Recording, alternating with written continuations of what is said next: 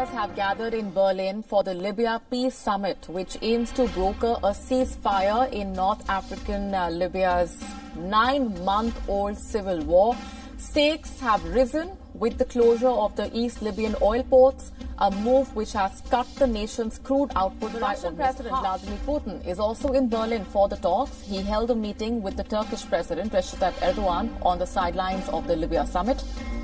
Earlier, the U.S. Secretary of State Mike Pompeo arrived in the German capital as well. He said that the priority is to stop the fighting in Libya, which is now intensified.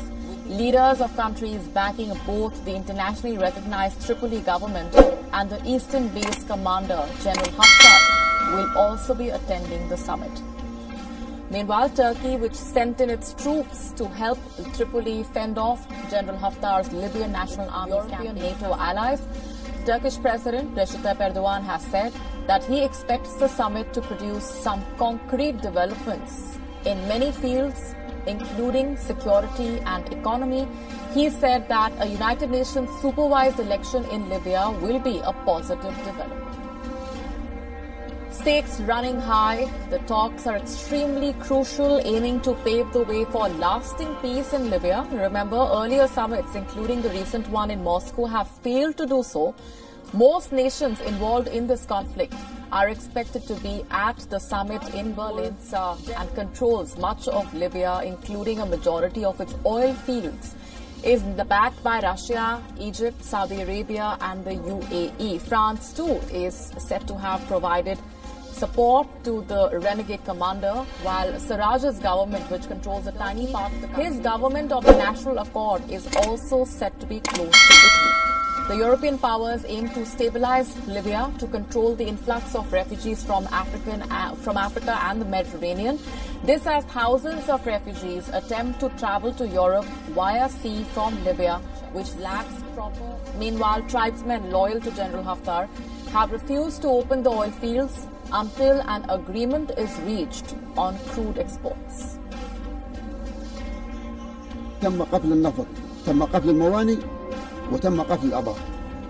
أنا متأكد وتم قفل جميع الموانئ والحقول، وستظل مقفلة إلى أن تأتي حكومة وحدة وطنية وتعطي كل ذي حق حقه. لن كنا نحن نفرج عليها، لم تفتح هذه إلا بضمانات دولية.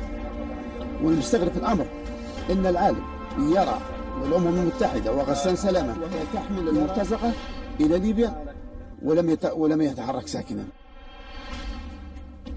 General Haftar had accused Tripoli of using oil revenues to pay foreign fighters. The Libyan envoy to the United Nations also has said that the issue of the closure of oil ports is likely to be raised during if the thing is not solved between today and tomorrow, I expect the issue to be raised, yes. Now, I can't compel any head of state to raise this rather than that issue, but I won't be surprised that raise the necessity of keeping the neutrality of the national oil company in place. And that's why we have this Berlin conference, to tell Mr. Haftar and to tell others that the international community, it is true that many countries have been supporting the war on this side or on the other, has come to the conclusion, I hope, that